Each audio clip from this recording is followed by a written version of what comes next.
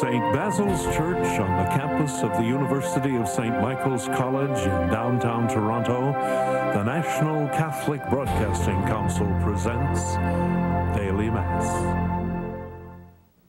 In the name of the Father, and of the Son, and of the Holy Spirit. Amen. The grace and peace of our Lord Jesus Christ, the love of the Father, the communion with the Holy Spirit be with you all. And with your spirit. Welcome to the celebration of this Mass. The televising of today's Mass is possible by a contribution from an anonymous donor from Vanier, Ontario. Canada today is much richer because of the gift of this Mass, and we thank you in Vanier, Ontario. As we prepare ourselves to celebrate this Eucharist, as we come closer to Easter, and we feel already the tension of sin and the tension of grace, we ask the Lord to help us to find the truth in our lives, to reject evil, and to come closer to God. You were sent to heal the contrite of heart. Lord, have mercy. Lord, have mercy. You came to call sinners. Christ, have mercy. Christ, have mercy. You are seated at the right hand of the Father. Lord, have mercy. Lord, have mercy. May Almighty God have mercy on us, forgive us our sins, and bring us to everlasting life. Amen. Let us pray. Enlighten, O God of compassion, the hearts of your children, sanctified by penance, and in your kindness grant those you stir to a sense of devotion, a gracious hearing when they cry out to you. Through our Lord Jesus Christ, your Son, who lives and reigns in the unity of the Holy Spirit, one God, forever and ever. Amen. A reading from the book of the prophet Daniel. Nebuchadnezzar, in furious rage, commanded that Shadrach, Meshach, and Abednego be brought in. So they brought those men before the king. Nebuchadnezzar said to them, "Is it true, O Shadrach, Meshach, and Abednego, that you do not serve my gods, and you do not worship the golden statue that I have set up? Now, if you are ready, when you hear the sound of the horn, pipe, lyre, trigon, harp, drum, an entire musical ensemble, to fall down and worship the statue that I have made, well and good.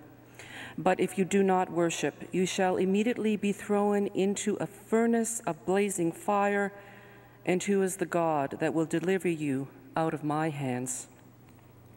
Shadrach, Meshach, and Abednego answered the king, "O Nebuchadnezzar, we have no need to present a defense to you in this matter.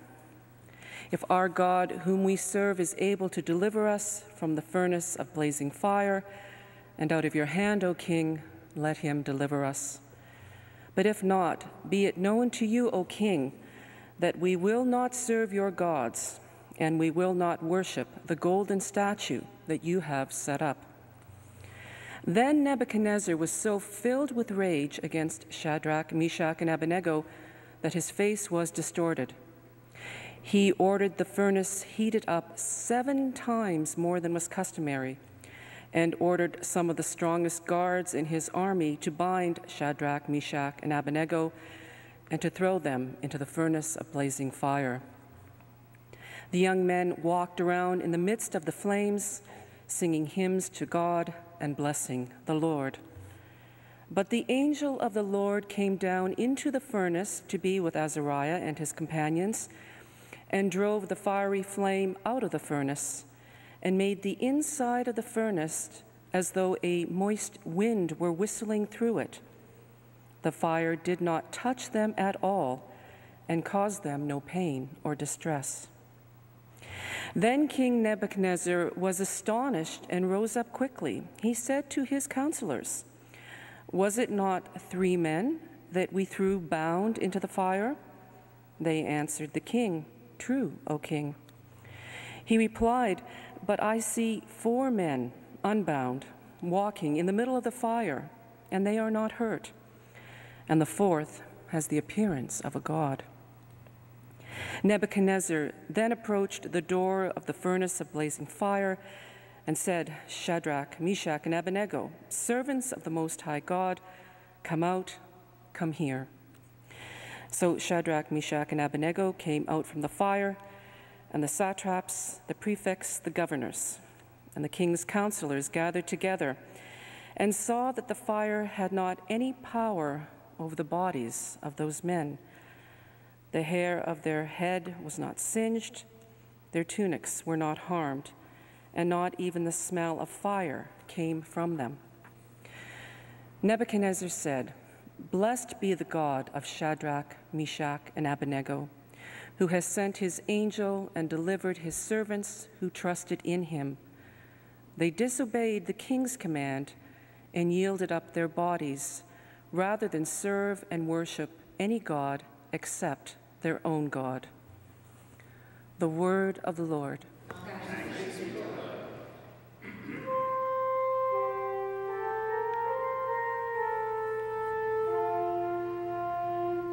Glory and praise forever.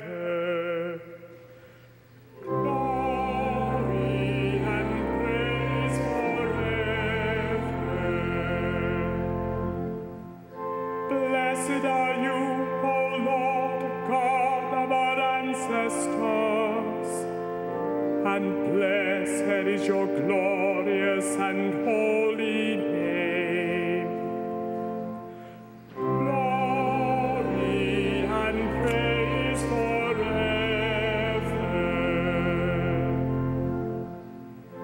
Blessed are you in the temple of your holy glory, and to be extolled and highly glorified forever. Glory and praise forever.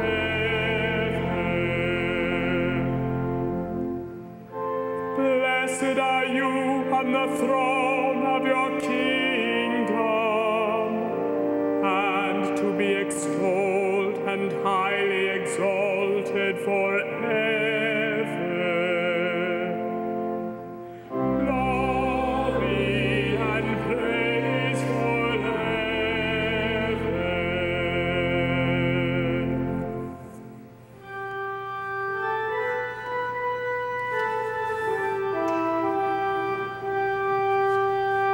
Praise to you, Lord, King of eternal glory. Praise to you, Lord, King of eternal glory. Blessed are they who have kept the word with a generous heart, and yield a harvest through perseverance. Praise to you, Lord, King of eternal glory.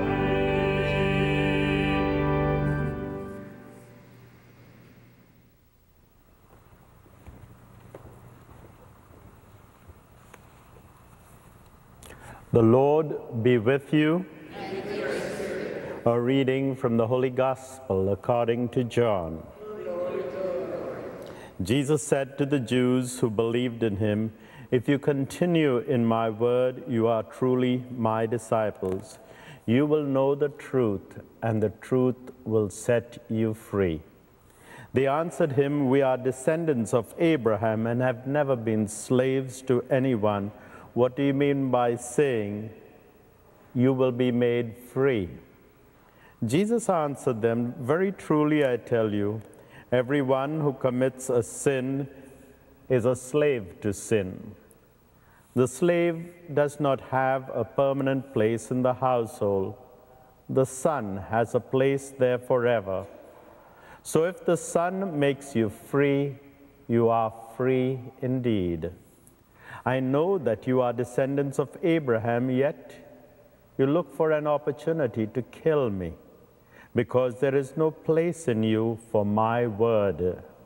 I declare what I have seen in the Father's presence. As for you, you should do what you have heard from the Father." They answered him, "Abraham is our father." Jesus said to them, "If you were Abraham's children, you would be doing what Abraham did.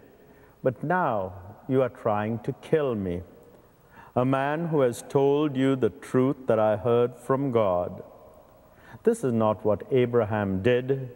You are indeed doing what your father does." They said to him, "We are not illegitimate children. We have one Father, God Himself." Jesus said to them, "If God were your Father, you would love me. For I came from God, and now I am here. I did not come on my own, but He sent me." The Gospel of the Lord. Praise to you, Lord Jesus Christ.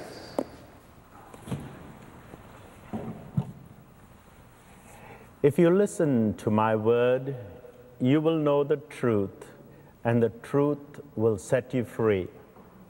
We live in a world which is full of fog, mist, mirrors, and lies. We have it all around us, and we constantly need to check whether what we are dealing with is with the truth or not. We often say politicians are liars. They make all sorts of promises, and we know they will not keep them. Actually, they are not bad sort of guys, but very often, in order to get votes, they will promise more than they have authority to do. They promise us impossible dreams, and at the time of elections, we want to hear them, even though we know they are not true. And so when we live in a world of lies, we constantly check things. And even when we check things, we find that we are often deceived, defrauded, and conned into doing something. And then we bang our heads against the wall and say, why did we believe in this? Jesus makes promises. But the good thing about Jesus is Jesus can keep the promises. He has the power. He tells us the truth. No, He not only tells us the truth, Jesus is the truth. And this truth sets us free. It is a liberating experience. We can breathe freely. We don't have something around our chest binding us. And because we know the truth, we can say yes to the call that God has called us to be people that we are supposed to be. We can say yes to God because we know God keeps the promises. In our first reading done by Mary, we have Shadrach, Meshach, and Abednego. They are living also in a whirlwind of lies. They are asked to adore a statue made of gold. Don't we do the same thing?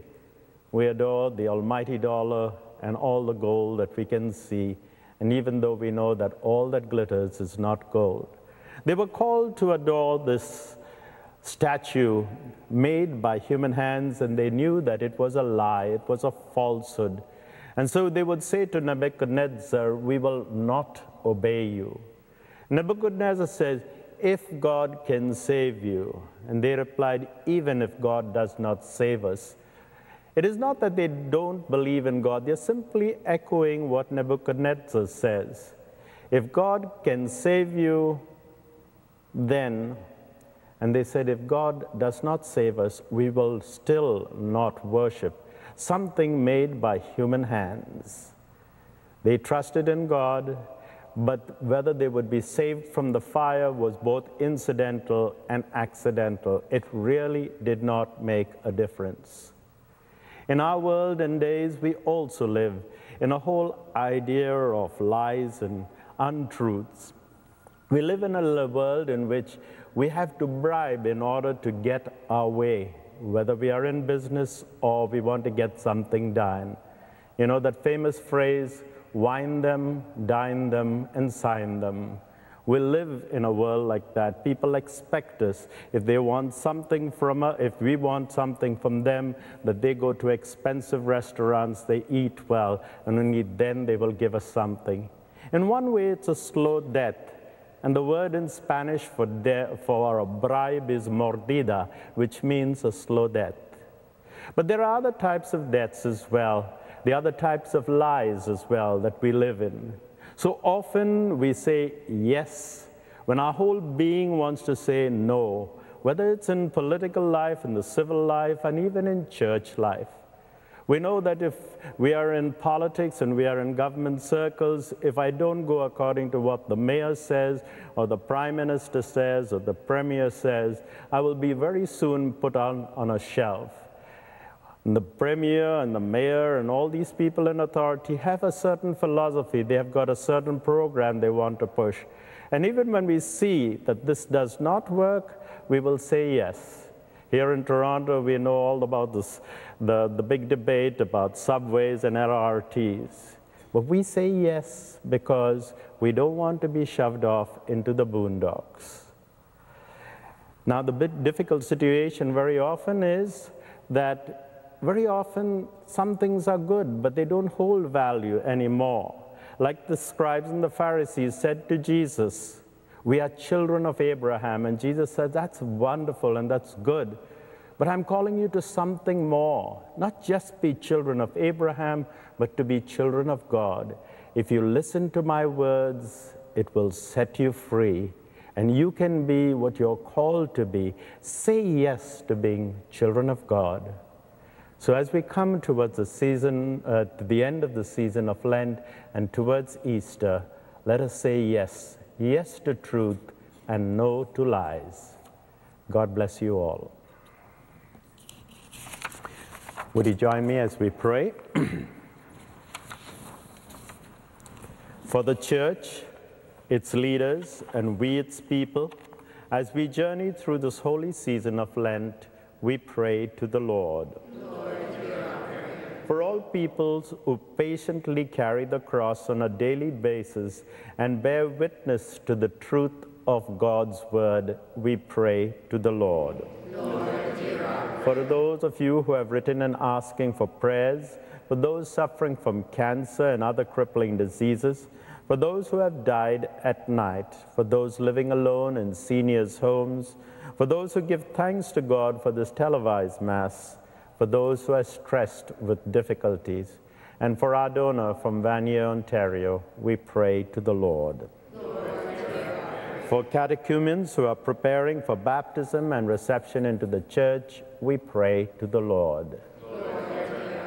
Good and loving God, we thank you for the graces you have given us and continue to give us through Christ our Lord. Amen.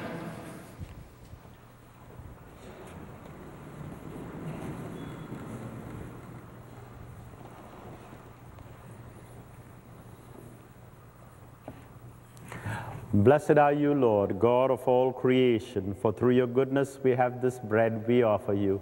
Fruit of the earth and work of human hands, it will become for us the bread of life.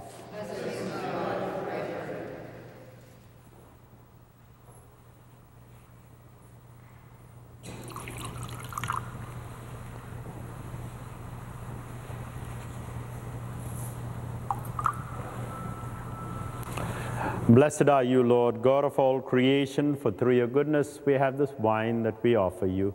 Fruit of the vine and work of human hands, it will become for us our spiritual drink. Blessed be God forever.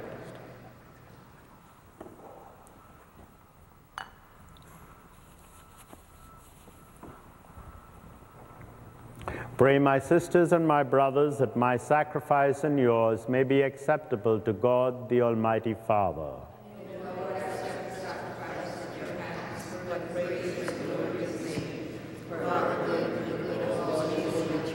Let us pray. Receive back, O Lord, these sacrificial offerings which you have given to be offered to the honor of your name, and grant that they may become remedies for our healing through Christ our Lord. Amen. The Lord be with you. And with your spirit. Lift up your hearts. Let us give thanks to the Lord our God. It is truly right and just, our duty and our salvation, always and everywhere to give you thanks, Lord, Holy Father, Almighty and eternal God.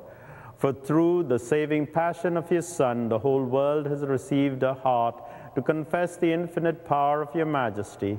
Since by wondrous power of the cross, your judgment on this world is now revealed, and the authority of Christ crucified. And so with the angels and saints we proclaim your glory as all together we sing.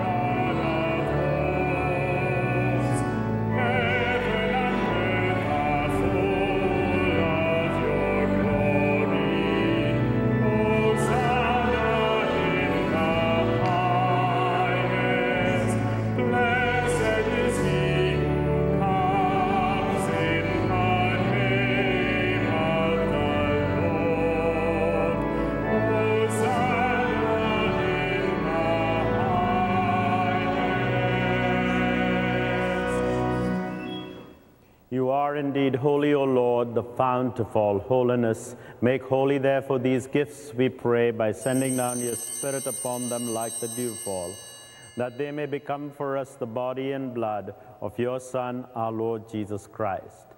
At the time he was betrayed and entered willingly into his passion, he took bread and giving thanks, broke it and gave it to his disciples, saying, "Take this, all of you, and eat of it, for this is my body, which will be given up for you."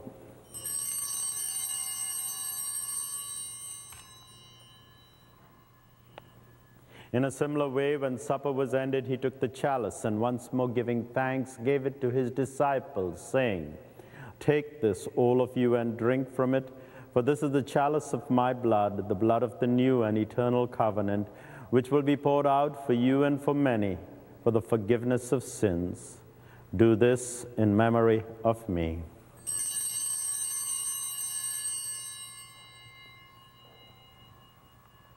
The mystery of faith.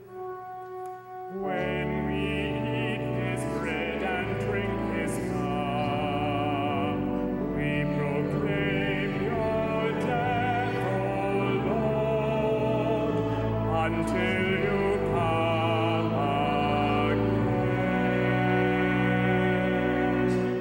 Therefore, as we celebrate the memorial of his death and resurrection, we offer you, Father, the bread of life and the chalice of salvation, giving thanks that you have held us worthy to be in your presence and minister to you.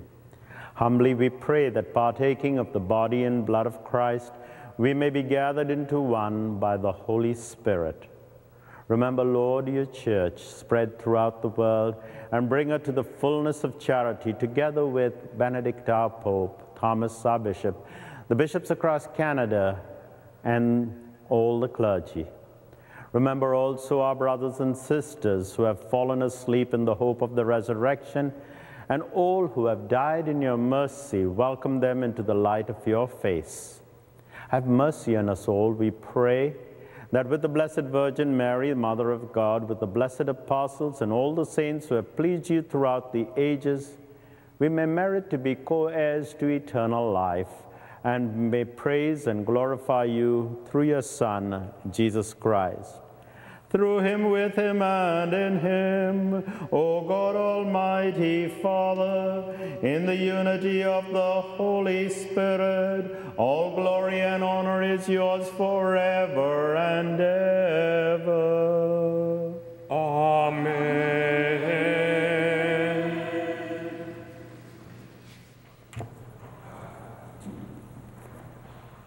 At the Savior's command, and formed by divine teaching, we now dare to say, Our Father, who art in heaven, hallowed be thy name, and thy kingdom come. Thy will be done on earth as it is in heaven. And give us this day our daily bread, and forgive us our trespasses, as we forgive those who trespass against us. And lead us not into temptation, but deliver us from evil. Deliver us, Lord, from every evil. Graciously grant peace in our days, that by the help of your mercy we may be always free from sin and safe from all distress, as we await the blessed hope and the coming of our Savior, Jesus Christ. For the kingdom, the power, and the glory are yours, now and forever. Lord Jesus Christ, who said to your apostles, Peace I leave you, my peace I give you, Look not on our sins, but on the faith of your church, and graciously grant her the peace and unity in accordance with your will, who live and reign forever and ever. Amen. The peace of the Lord be with you always. Let us share with one another a sign of this peace and friendship.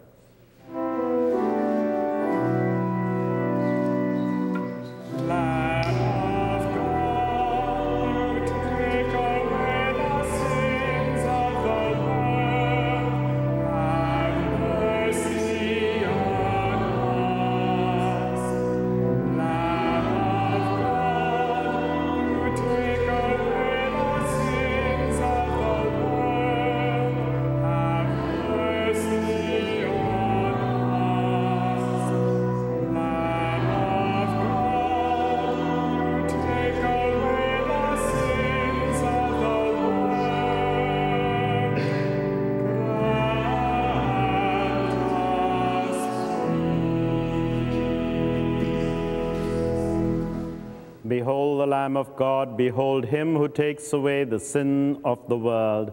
Blessed are those who are called to the supper of the Lamb. Lord, I am not worthy that you should enter under my roof, but only say the word, and my soul shall be healed. May the body and blood of Christ bring us all to everlasting life. Amen.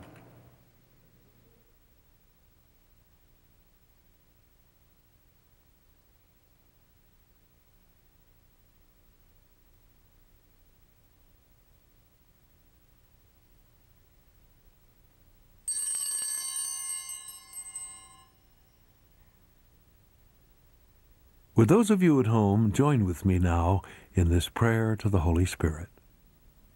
Come, Holy Spirit, fill the hearts of your faithful, and kindle in them the fire of your love.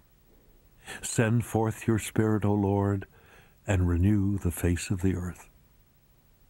O God, on the first Pentecost you instructed the hearts of those who believed in you by the light of the Holy Spirit. Under the inspiration of the same Spirit, give us a taste for what is right and true, and a continuing sense of his presence and power, through Jesus Christ our Lord. Amen. May the mysteries we have received, O Lord, bring us heavenly medicine, that they may purge all evil from our hearts and strengthen us with eternal protection through Christ our Lord. Amen. The Lord be with you. May Almighty God bless you all, the Father, the Son, and the Holy Spirit. Amen. The Mass has been celebrated. Go in peace. Thanks be to God.